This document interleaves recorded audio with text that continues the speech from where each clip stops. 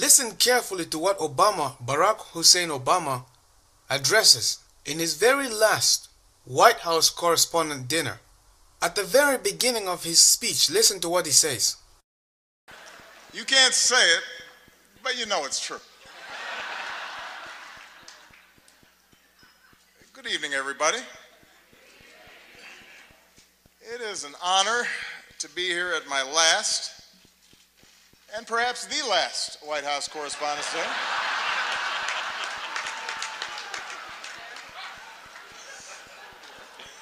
You all look great.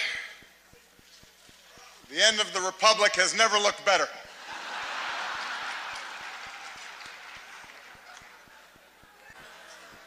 You can't say it, but you know it's true. At my last, and perhaps the last, White House Correspondents' Dinner. The end of the Republic has never looked better.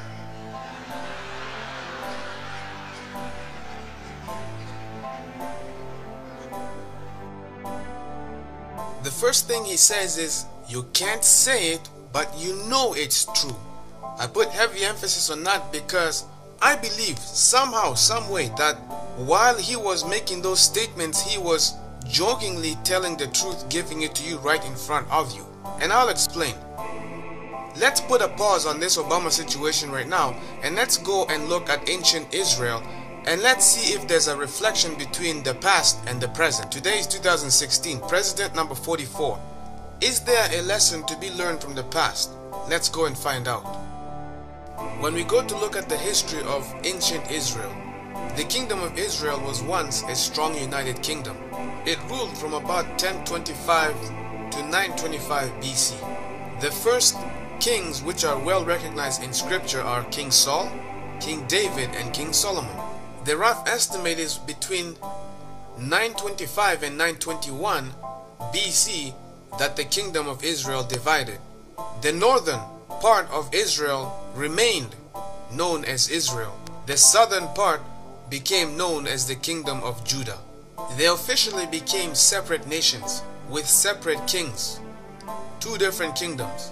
The northern kingdom, Israel, would have a total of 19 kings from roughly 925 to 721 BC. And the southern kingdom, in the kingdom of Judah, they would have roughly 20 kings from 925 to about 586 BC. The two combined brings a total number of 39 kings between the divided kingdoms. However, though it became divided, it still is Israel. When we take the 39 kings and add them to the first 3 kings of united Israel, what we get is a total of 42 kings. Remember, the 3 kings that people recognize are King Saul, King David, and King Solomon. So we get a total of 42 kings. But the question is it really 42 kings? Interestingly enough, we can say no, because there are 2 more kings which are missing, and I'll prove that to you right now. Let's go and revisit the reign of King David. This one is specifically dealing with David and Absalom. Now, if you would recall, Absalom is one of King David's sons. He fled away from the kingdom of his father upon killing his half-brother, Amnon, because Amnon had slept with his sister. And after fleeing away, he spent years outside of his father's household, to the point where he became a judge where he was at. And then he also decided that, you know what, maybe he can be a great king, in fact better than his father, and thus began the conspiracy and controversy to overthrow his father's kingdom and become the next king of Israel. Now, the Bible does record that Absalom, his movement grew rapidly. In other words, his conspiracy to become the next king, that conspiracy grew in large number, in such a way that Absalom won the hearts of the Israelites, just as the word of God records. And on this manner did Absalom to all Israel that came to the king for judgment. So Absalom stole the hearts of the men of Israel the majority was on the side of Absalom. They basically turned their back on King David. And just as scripture notes, King David vacates the throne and he flees away from his kingdom. In 2 Samuel chapter 15 verses 14 through 17, we get this here. I'm just going to quickly read it for you. It says, "And David said unto all his servants that were with him at Jerusalem, Arise, and let us flee, for we shall not else escape from Absalom. Make speed to depart, lest he overtake us suddenly, and bring evil upon us, and smite the city with the edge of the sword." And the king's servants said unto the king, Behold, thy servants are ready to do whatsoever my lord the king shall appoint. And in verse 17 it says, "And the king went forth, and all the people after him, and tarried in a place that was far off." I'm showing you this so you can understand that Absalom won by election. He won by politics, just like it is being done in America and present day nations. You win the hearts of the people and they put you in the position of power. That is what Absalom did. Many people undermine the reign of Absalom and they completely dismiss him from the line of the people who have sat on the throne. Absalom reigned only for a few days, maybe about 3 or 4 days as king, and then he died. And then King David came back and took the throne once again. Just because Absalom did not reign for long, it does not mean he was not king of Israel, because he was. The throne was vacated and he came and took over the throne, but only lasted for a few days. That's it.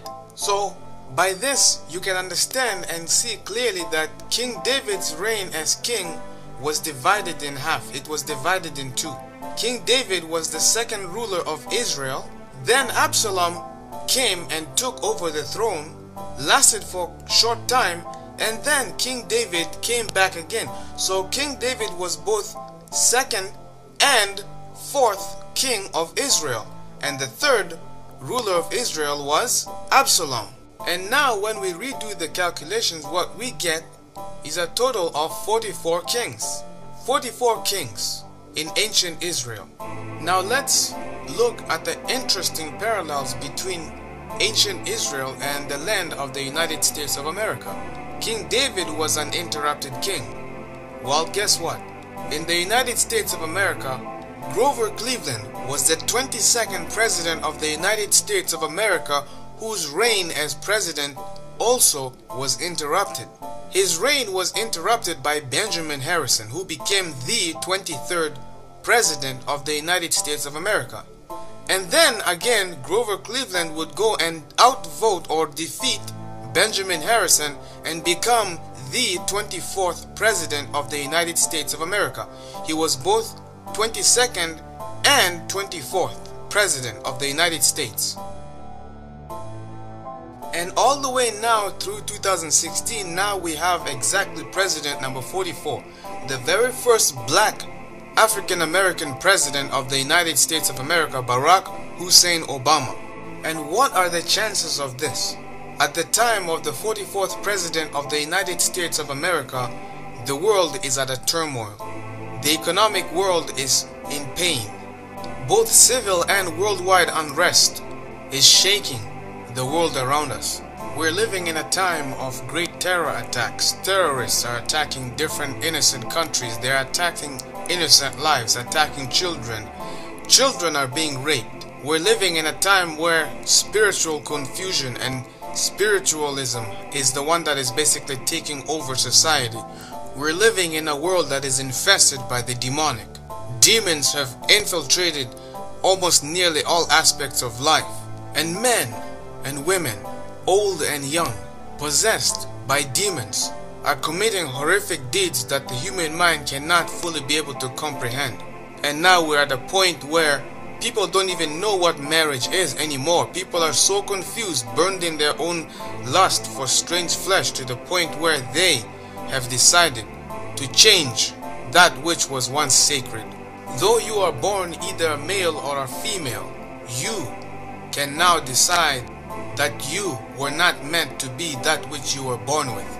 In your mind, you are of a different gender, or you are a different creature, or you are this and that, and society must comply, and no one should tell you that that is false. The main thing that you must understand is we are living in a time where all the laws of the land that have been passed protect things which are ungodly, and truth is the new hate crime. Once again, truth is the new hate crime. The two-horned beast, which appears as a lamb but speaks as a dragon, the United States of America, has fallen. And the hour is here where America is already building that image to the beast, to the first beast, and is going to cause all, both small and great, both rich and poor, free and bond, to receive a mark in their foreheads or in their right hands. The hour is coming, ladies and gentlemen, when you are going to be forced to accept and follow the rules and abide by the law which is going to be passed that goes directly against the laws of God and against His words and against His commandments. And anyone who chooses not to go with the laws of the land that go against the word of God, they shall be put to death. This is a given guarantee that the Bible does make self-evident. It makes that clearly visible for you to see that those who choose to follow the right path are going to be put in prisons and shall be persecuted. All of these things will happen. The question is, are you ready to stand up for this? Going back to answering the question, is Obama the last president of the United States of America? To answer the question, we don't have a time machine to go in the future and look. However, we can make the discernment that given the times that we're living in, anything goes. Anything is fair games. Also, it's pretty obvious at this point in time, America has way too many enemies. And let's not forget the economic world. Things are looking pretty sour. Eventually, the current system is going to have to crash in order for a new system to be established that will be more fruitful in a way. And knowing that the Vatican is going to play a key role in this, and the Pope Francis is going to play a major role in this, there's a good chance things are making their way back to the old world order, to the old system of government, just as it was in the medieval periods, also known as the Dark Ages of Earth's history. This, ladies and gentlemen, should give you the hint that the middle class is going to be wiped out. They will be gone, and all you're going to be left with is the first class, and you have the peasants. You have the rich and the poor. No middle ground. As of now, none of us knows how the presidential election is going to play out tomorrow. We don't know who's going to be the next leader, if there's going to be any other. We don't know what's going to happen that will possibly cause the elections to be seized or stopped or paused. If there's going to be a national emergency, we don't know. So all of that is up to speculation. Other than that, ladies and gentlemen, do not be blind to the truth. That would be my only best advice. Do not reject anything that anyone is sharing with you. Take as much information as you can learn now while you still have the chance to learn truth. Do not be blind to it and look at things from one side, because that is where you fall in a dangerous path. Carefully examine things, but make sure that you use proper discernment. That way then you will not be deceived. Other than that, ladies and gentlemen, this is the Controversy 7. Thank you for tuning in and for joining me. Feel free to go on my website. I do have some interesting things there for those that want to make YouTube videos and they're looking for musical soundtracks. I have them on my website there. You can feel free to go there, www.thecontroversy7.ca. I'm not going to hold you off, ladies and gentlemen. Feel free to join me on Facebook. My link is in the description box. You take care of yourselves and stay safe.